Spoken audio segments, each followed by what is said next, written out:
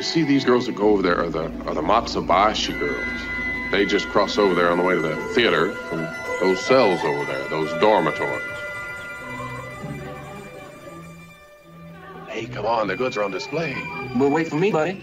In James Michener's best-selling novel, Sayonara, his Major Gruber was smitten by a Japanese stage star known chiefly for playing male roles.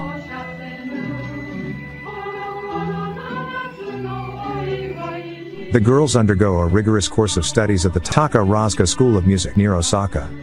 But there's a catch.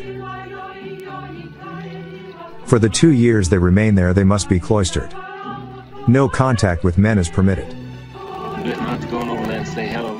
What, in public? A Matsubashi girl? Are you nuts? Well, you take it to the officers' club. Well, that's for Americans.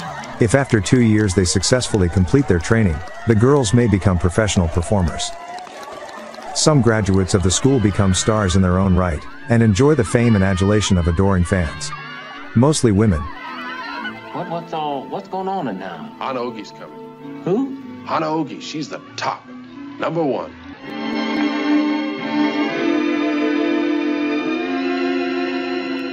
They may even rise to stardom worthy of any Broadway star. Well,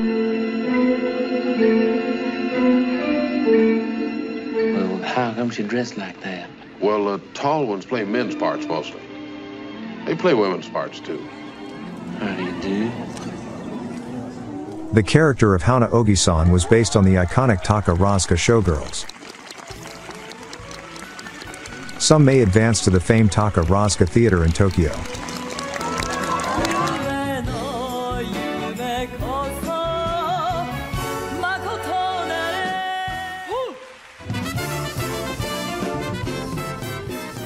The lavish productions and their all-girl cast in both Takarazuka and Tokyo have been playing to sell-out performances for decades, and have come a must-see among foreign visitors and Japanese alike.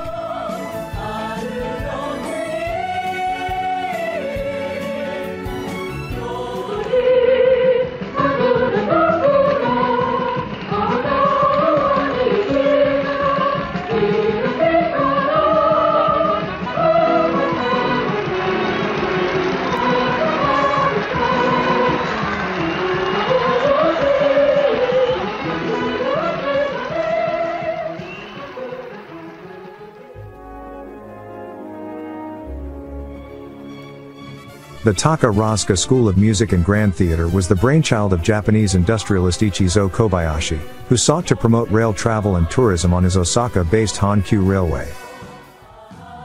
The first performance was in 1914. Americans soon discovered the unique all-female shows during the occupation and the Korean War.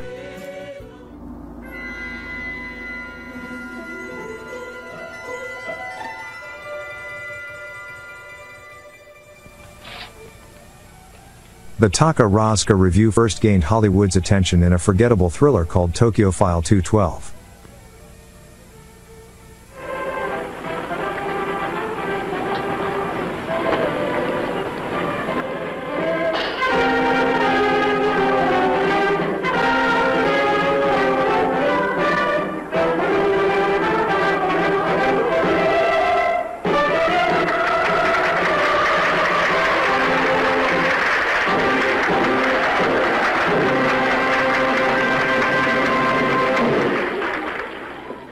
The Takarazuka stage lights dimmed during World War II, but made a successful comeback during the American occupation. The Tokyo Theater was renamed the Ernie Pyle Theater in 1945. The legendary war correspondent was killed by enemy fire toward war's end. Follow orders. All right, get to your barracks. Hey, what about passes? Yeah, what about some passes? Well, if you're not on immediate shipment, you get passes into Tokyo. All right. You lucky stiffs. Pull out!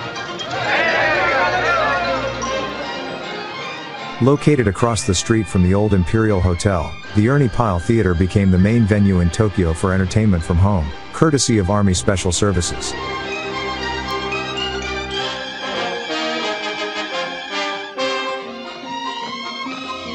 Oh, Japanese girl like American boy, too much, too much.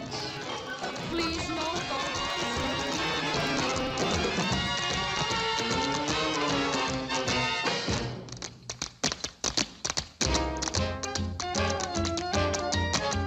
The theater featured performers like Betty Grable, Funny Man and star Danny Kaye, big band leaders Count Basie, Les Brown and scores of others. The Takarazuka Revue found new fans among G.I.s as it returned to the stage with extravagant Broadway-style shows.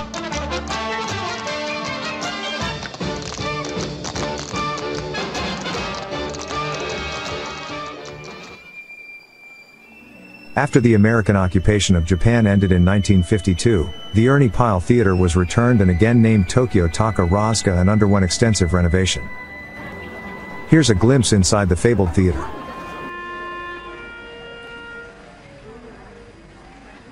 The original theater was built in 1934. It had 1,229 seats on the first level, including 2 balconies, and 840 on the second.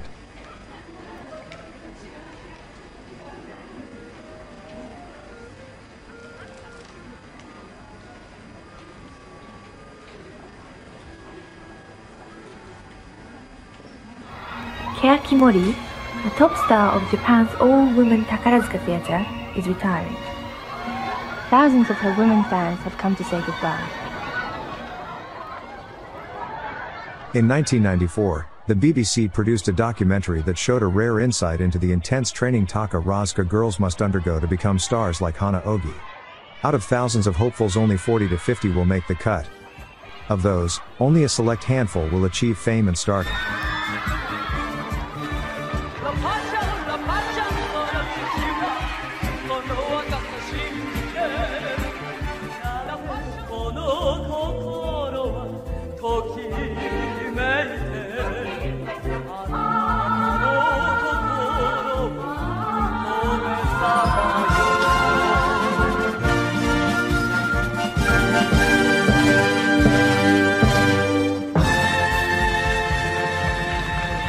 Thousands of hopefuls from all over Japan apply to get in each year, but only 40 girls are accepted.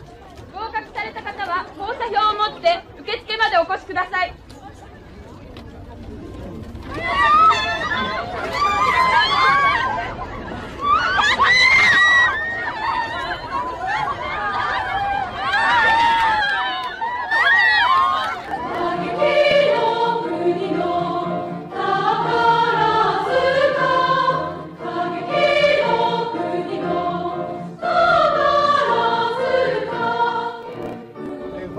と周囲とそしてこの階段全員で掃除します。わかりましたね。It's not all glitz and glamour. Students are taught cleanliness, household chores and other mundane tasks. This is meant to instill discipline and responsibility in their everyday lives. Supreme virtues in Japanese culture. Hi.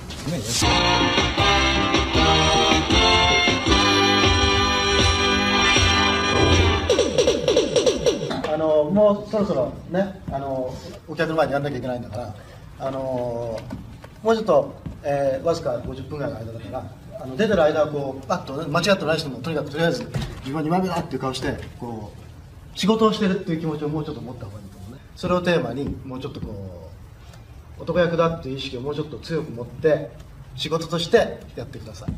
ちょっと色気が足りないっていうのがなんか大事なとこなんです。そこで客がうんってこうってなるところだね。じゃね。Not surprisingly, in Japan's male-dominated society, the biggest fans are women. Mostly single young women and housewives. このアンジュミラさんをね、茜に燃ゆる君っていう舞台を見て、ガーッと心がね、なんかいつもと違う動揺が来たの。でも劇中の男役のやる男性っていうのはよく気遣い、女性にいろんな気遣いをしますね。君が好きだ。君と一緒にいたい。私にはあなたが大事なの。私はあなたのプロポーズを受けたのよ。てかね、いないでしょ多分こんなわがままな人をねもらってくれるような大きい男性は。いますか？いないと思うんだけどね。Tell him we said sayonara. In James Michener's fictional portrayal, Major Gruber proves he's every bit the man. But that was fiction. Convention and a century-old tradition were broken. In everyday life, romance comes to life on the Takarazuka stage in a spectacle of song and dance, as it has for nearly a century.